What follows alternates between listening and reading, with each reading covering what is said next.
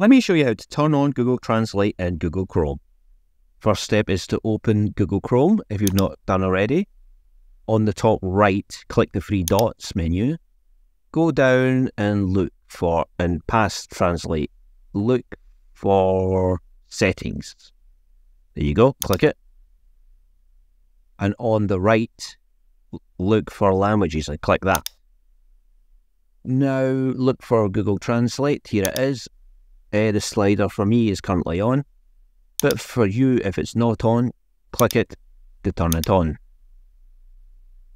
Translate into this language, so it's currently ready to set to translate into English, so you can just select the language, go down a list of things and list of languages, and look for one you want to translate. I'll just go with Italian.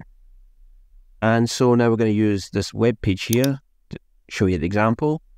So here's Ars Technica in English. On the top right, click the three dots and go down and look for Translate. Click Translate.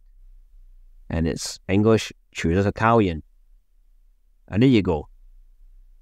As you can see, it's now being translated, the text, into Italian. And that's it.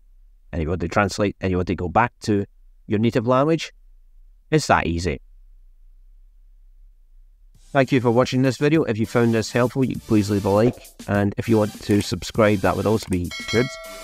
And if you want to be kept up to date the minute a new video goes live, you can also click that notification bell and you'll be notified almost instantly when a new video is live on YouTube.